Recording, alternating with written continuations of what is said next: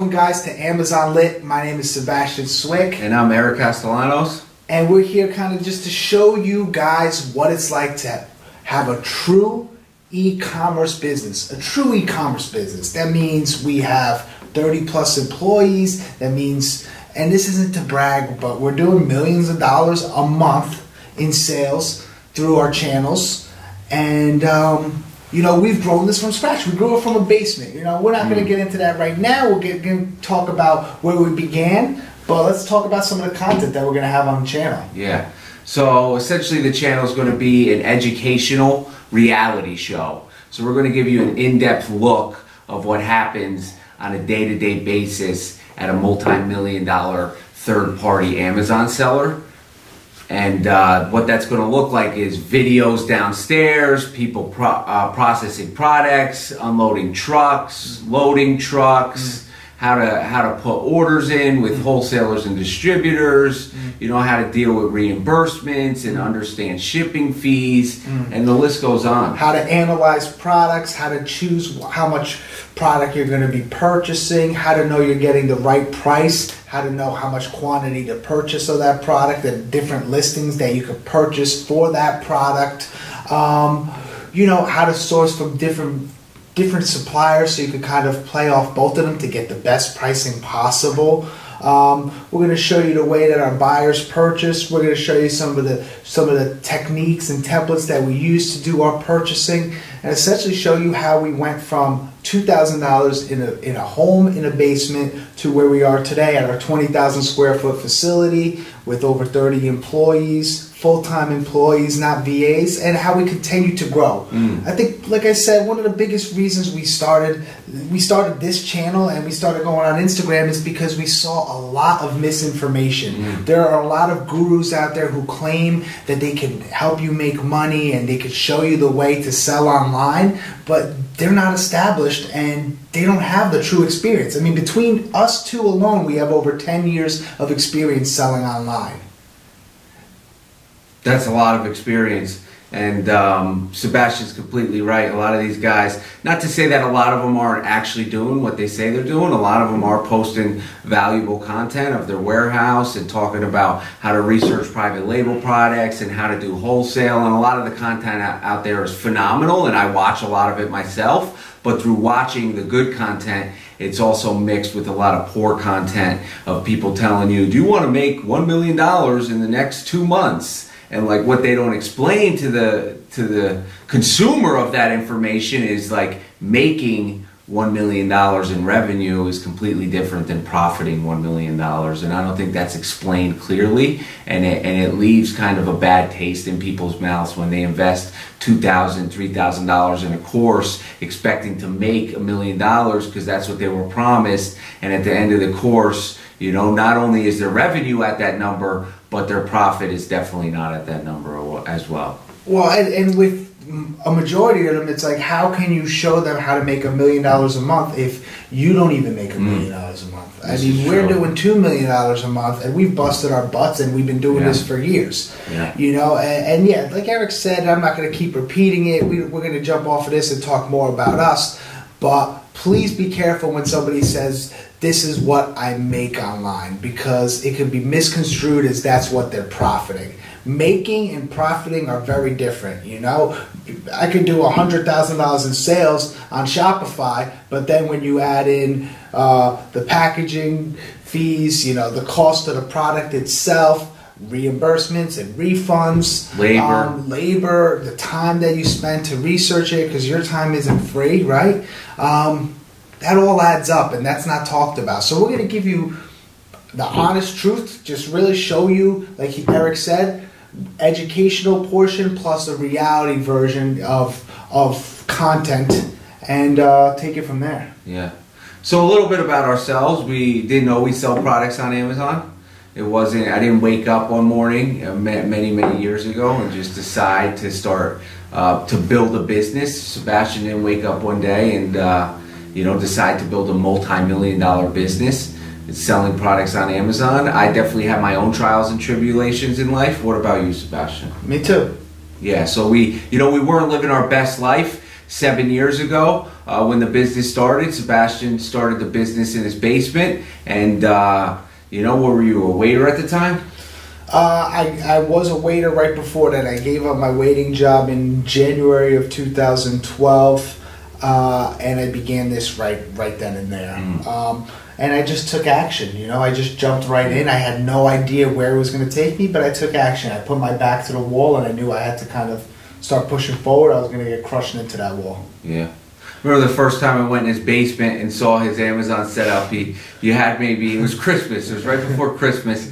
And you had like a bunch of products from Costco. And I was like, Sebastian, what are you doing? He's like, I'm selling products on Amazon. And I laughed, you know, because I didn't understand how the opportunity that was there in that little basement with that pallet worth of products. I just didn't quite comprehend it. Everyone laughed. Eric's not the only one. My other friends, I remember lugging boxes up, 50-pound boxes up, bringing them outside to my uncle's van because I was renting out of his house at that time, and he was helping me. And so I'm lugging it up into his van, and I remember I have a couple guys that are waiting outside. We were about to go grab a bite to eat, and they're laughing like, "What are you doing?" And I'm just like, I'm just running a business. And they're like, "No, you're not." And they didn't mean it in a harsh way, but they're like, "No, you're not. This isn't a business. You're loading boxes up from your basement."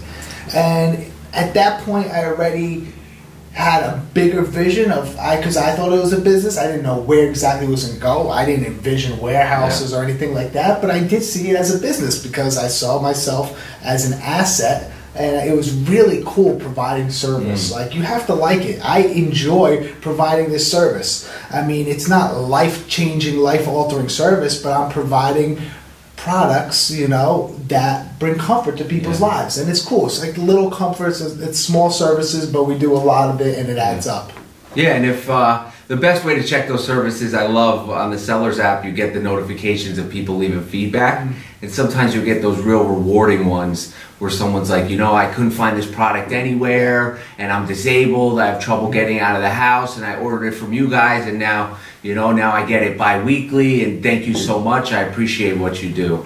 You know, and that blends in with the guy who ordered 5 pounds of gummy bears but got 4.95 pounds and makes a big deal about it. So you take the good with the bad, and you try to focus on the positive.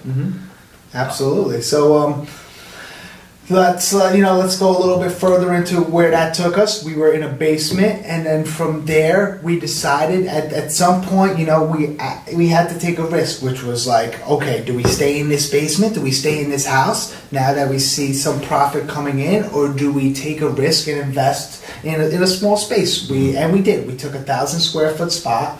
You know, we had to put some money down on that spot, a couple months, and we had to sign a lease for a year, and it was scary. It was really scary because it was like, you know, shoot, if this thing falls apart, you know, what's going to happen what's going to happen? I'm going to lose essentially everything that I've worked for the first 6-7 months.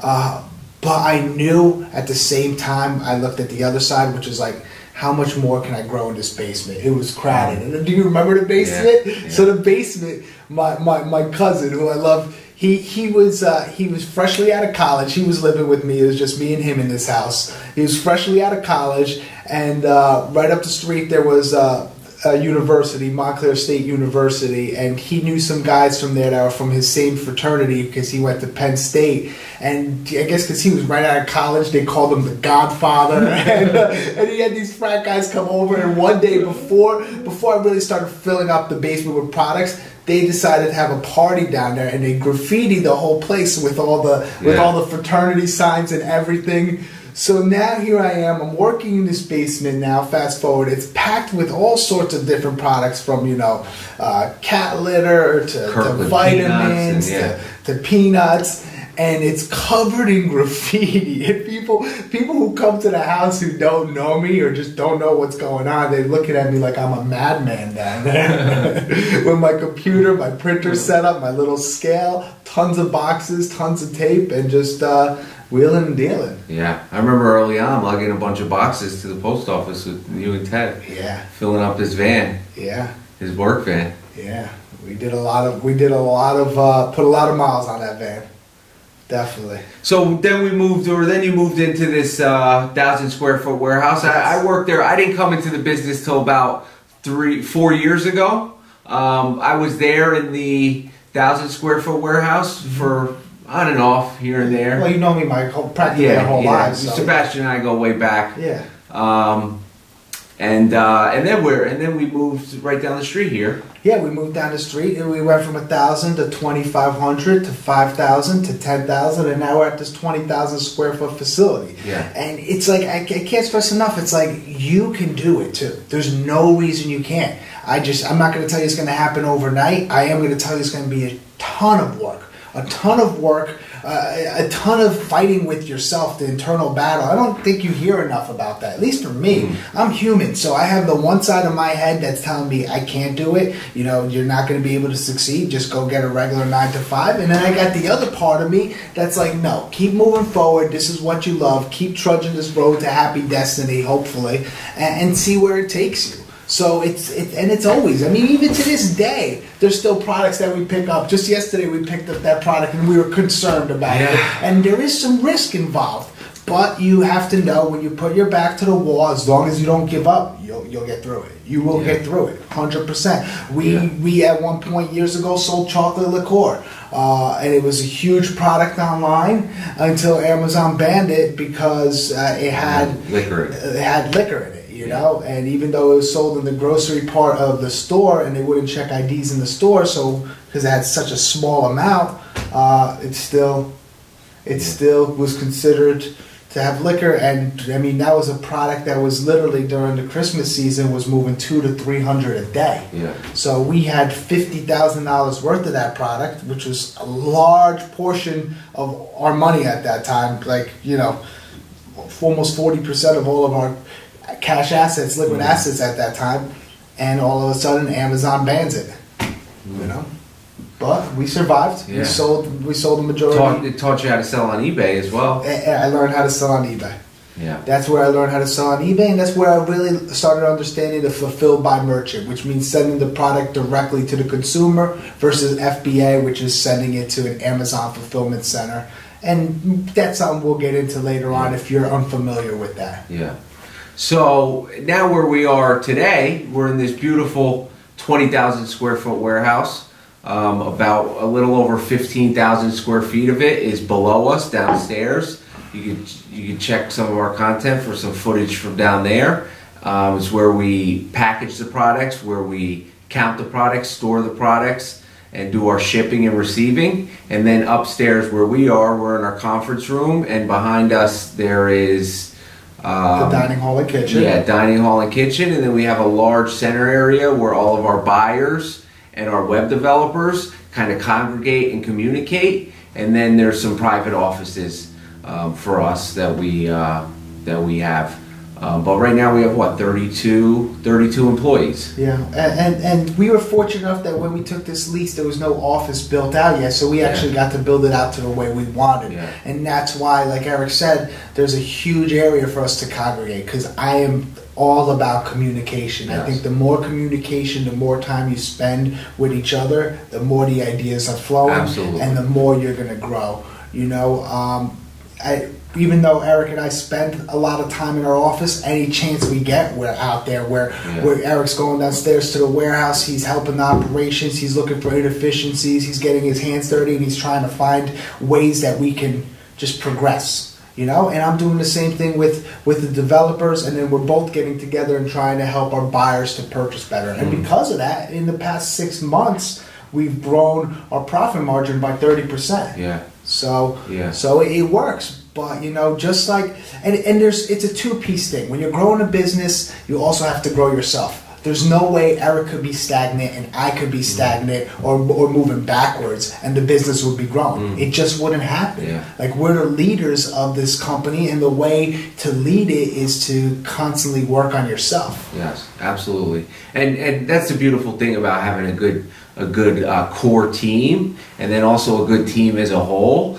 for whoever your team is and you're hiring to run your business, because it allows for the opportunity for you to push each other, you know, and kind of inspire each other, because not everybody's on every single day.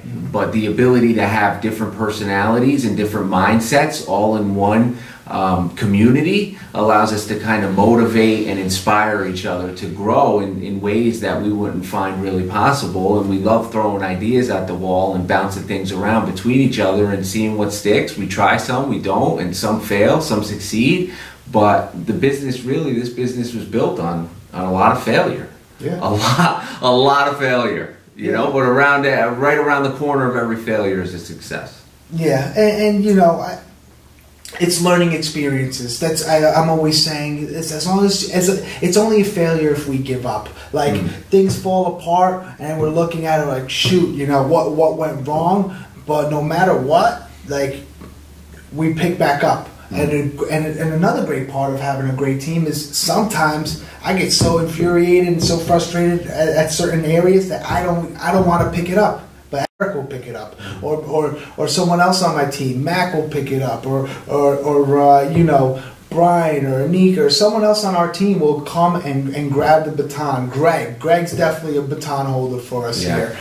He runs the whole operation downstairs. And there are times where you need your team to kind of push you forward. And I know, you know, that happens for me. I'm grateful for the team that I have. And you know, so anyway, some of the content that we're going to be covering is what we're talking about here. We're also going to be covering how to sell online. We'll start with how to sell on Amazon because that's the largest marketplace. Absolutely. You know, it's 10 times larger than the second. You know, 100 million Prime members. 100 million Prime members in the U.S. alone. I mean, I hope everyone out there is familiar with Amazon at this point. So we're going to start there and kind of teach you and show you like how the inner workings of Amazon works and how when you order a product online on Amazon, there's a 60% chance that it's not actually an Amazon product, but it's a third-party seller like ourselves that is selling you the product, and then Amazon's taking a fee because they are a marketplace. Yeah. So we're going to go into that. What's some of the other things that we're going to really go into, Eric? We're going to talk about contacting wholesalers and distributors and brands and manufacturers and the exact process. We'll go through a phone call with you. You know, Sebastian or I will be the wholesaler, and then Sebastian or I will be the actual company trying to reach out. We'll go through the phone call process and what that looks like and how to set up those accounts. Because if you're not building relationships, then you're not growing. So that's an important aspect of the business. And we're going to talk about a ton of other things. What else are we going to talk about? We're going to talk about setting up a business, you know, making sure you're registered to pay your taxes, because if you start a business without being registered to pay taxes, Uncle Sam's not going to be happy, and you don't want that. So we'll kind of dive into that and show you how to do that. We're going to dive into how to set up an Amazon account. Maybe some of you are unfamiliar with that. You're right at the beginning, so we'll jump right into the basics, and we'll cover all the areas. Then we'll go real deep, and we'll go into advertising and PPC campaigns and coupons and offering discounts and setting up feedback templates and really going into some of the high end stuff, the more the higher caliber stuff like reimbursements and making sure that because believe it or not, fulfillment fees change, and sometimes the inaccuracy is on Amazon's part. They're not perfect, and they owe you money, and you can get that money back. I mean, how much have we been reimbursed in the past 4 months? It was over 10 grand. Yes, $18,000 since January 1st, 2019. Yeah, so we're going to go into that. Like, how do we do that? There's reports that Amazon provides. They're very transparent. It's all there, but it is hard to read if you don't understand it. Absolutely. I mean, it took us years to really learn the inner workings of what all these reports mean, because sometimes you need to pull more than one report to get the full picture. So we're going to get into that. What are some of the other things we're going to get into? We're going to talk about researching products. You know, how to read Keepa properly, because a lot of you probably know what Keepa is and you spent some time researching it. A lot of you maybe don't know what Keepa is, but we're going to show you how we research and how we train our team of buyers to research and use Keepa and understand the metrics that are in Keepa to better purchase products. And we'll talk about some of the other widgets we use, like the Seller App Calculator, which is actually Amazon's calculator, and some of the other widgets, DS Quick View, the list goes on. We use about 5 consistent widgets here that allow us to maximize our review of a product before we end up purchasing it, and then, you know, negotiating those prices with the end distributor so you can get the best margin possible. and also the template and the formula that we use, because we have all these great widgets that we have, and we have some of our own in-house software, but you need to place it in a certain spreadsheet or a certain formula, right? You need to have in order to keep track of all this information, because you're going to have a want price, the price that you want, a need price, which is the highest price you're willing to pay for it. Then you're going to wait for the supplier to respond back with the price that they're going to offer you, and you're going to need to see if that fits that criteria of being somewhere in the range of the want and the need, and you're going to need to have all the information about the product to ensure that you're purchasing the correct product, because the last thing you want to do is order a product and swear that you're purchasing the correct product and then it come in different. So we're going to cover that. We're going to cover UPCs. We're going to cover what an item number is. We're going to cover different supplier information. We're going to cover the lingo. Some of you might not know what a pro forma is. Some of you might not know what OTC means. Some of you might not be familiar with IOs, or OIs, off invoices,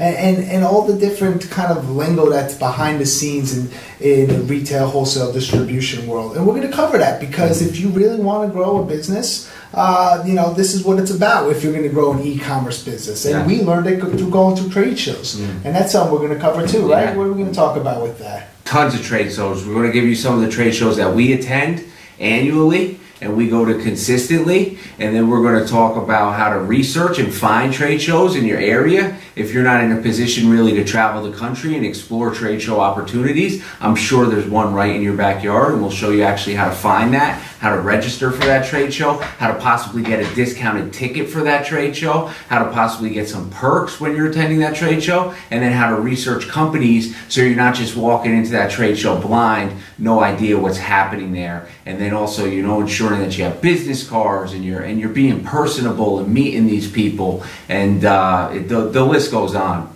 And we'll talk about those expenses, because at the end of the year, a lot of things that Eric just mentioned are tax write-offs. And we'll talk about that. And we'll talk about so you're going to have to pay taxes, and you're going to have to make sure that you're also paying sales tax, or that the consumer's paying the sales tax for you, and then you're paying it. Then you're paying it at the end of the quarter or at the end of the year, depending on what size your business is. And we'll cover all those things. We'll also be covering credit options. So as far as credit cards, best credit cards to buy or not to buy, what's the word I'm looking for here? To apply for. Best credit cards to apply for maximum point usage or mile usage. So when you're buying products for your Amazon business, you're getting money back for those purchases, and it's not coming direct out of your bank account. You're actually earning money off the money that you're spending. And then also we'll dive deep into Amazon lending, some FBA loans, and some other funding opportunities. So when you're at that point where you need an investment from a third party, you know exactly where to get that. Absolutely. And I mean, there's awesome information. And now kind of let's touch on where we see the future. Where we see the future of Amazon Lit and where we're going. Oh man, we're diving deep into wholesaling. So we're actually becoming a wholesaler, showcasing at some trade shows and offering products to new and existing Amazon sellers just like yourself. It's growing pretty rapidly. We have a relationship with close to 50 distributors all across the country, and there's just no way we could process all those products. A lot of people ask us, why don't you sell the products on Amazon? Are you going to be on the listing? And any product we wholesale, we do not sell on Amazon ourselves, and that's not because it's not profitable. It's just we don't have the time or the labor force to process every single SKU that we get in a catalog. And we see the opportunity. I mean, listen, we've worked with, like Eric said, right now we work with about 50 distributors, but through the years we've worked with hundreds of distributors, and most of them don't accommodate e-commerce. So we know how, because we've done it for over 7 years just with Amazon Lit, let alone prior to that, over 10 years together doing online services. Anyways, the short end of that is that we know how to accommodate e-commerce because we are e-commerce, so we know what we need and we know how to provide that. So I'm really excited about the wholesale venture and what we're going to be providing you guys. Some great products. One of the things we've learned from wholesalers is, sometimes they sell a product to one e-commerce and then they sell it to 100 others, and then you have all these sellers on the same listing, saturated, dropping the price, penny wars. That's not us. Yeah. We're gonna have listings. We're gonna sign up contracts with certain sellers and really make sure that if it's your listing and you're obligated to it and you're gonna continue purchasing it, it stays yours. Yeah. And some of the other benefits too, no longer getting files without UPCs or descriptions or pricing or case pack. Also, no longer having to reach out to a distributor for the proper format to submit an invoice for approval. And on gating, we know all the requirements that are needed, and we'll be providing that in our invoices. Absolutely. And some of the other benefits too is we're going to provide ASINs and profitability because our own scraper and the own in-house software that we have has that. So we'll provide that to you guys. That's going to be huge. But let's talk about some of the other things. I mean, that's just one venture. Yeah. So what about right now? We're doing a little close to $2 million in sales a month. Do you think that's it for Amazon Lit? No, this is just the beginning. This is just the beginning. 2019 has been the best year for us as far as profit margin and ROI and growing the bottom line and even growing 100%. Our relationship with new distributors already 4 months in. So no, we're working right now on global expansion. We're also expanding on eBay, Walmart, and Jet. We're looking into Amazon Japan, the third largest economy in the world. Amazon Germany, Italy, France, Spain, UK, possibly Amazon Australia and Amazon Middle East soon, and then the small new marketplaces that are jumping up. My wife recently has been talking about Poshmark and how that thing's just taken over.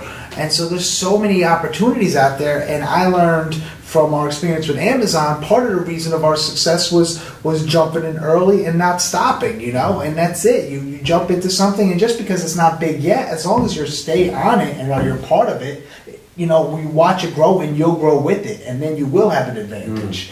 And one of the things, I hear people say all the time that we're talking to is their biggest regret is not starting sooner. Yeah. And that's what I suggest to you guys. When we started this video, we were talking about just do it. Yeah. Just do it. Just get started. Get your feet wet so you can learn how to swim. You got to get your feet wet first, then get your wheat, and then you'll learn how to swim. Take your time, but learn. And it's okay to make mistakes through the process. And, hopefully we'll be here to guide you as well. And, research, but get your feet wet. Let's get going. Some of the other things we're going to cover too is in the future is consultations with some larger manufacturers and brands. We've done a lot of business with small, medium-sized businesses and helping them with their enhanced brand content and exclusivity. We've had exclusivity with them online, but now we're looking to catch some of the bigger fish. Some of those huge manufacturers and brands. Yeah, exactly. We're looking at some. Companies that we see sell right now online, but we know we could do it better for them, and and even do some consultations where we might not sell for them, but we kind of help guide them to set up their own warehousing, and how to structure that for e-commerce. And also in the near future for us is a brick and mortar store. Yes, multiple, hopefully. Yeah, brick and mortar still holds a large, very large percentage, way larger than the e-commerce percentage of the consumer goods market share. Tons of people still go to your local brick and mortar stores, and we want a piece of that. Yeah, I mean, so e-commerce keeps growing, and it's the new thing. That's why everyone's talking about it. But still, 8 out of 10 consumers are purchasing in a retail brick and mortar store. 8 out of 10. That means for every sale that we make online, 4 times that is happening in the retail market. So there's plenty of room for growth there, and the combination, and we'll go into that, like the brick and click, which is having a store that's the combination of both your typical brick and mortar store, but it also has that e-commerce advantage. Like if we don't have a product in stock, we could mail it to them, and we're going to go really into that. I don't even want to cover those topics yet, because as we continue to grow, like I said, we're going to continue to share that information with you guys, and you're really going to see the whole growth process, and hopefully you take in some of this and you grow yourselves with it. Absolutely. What are some of the other things we're going to be covering and growing into in the future?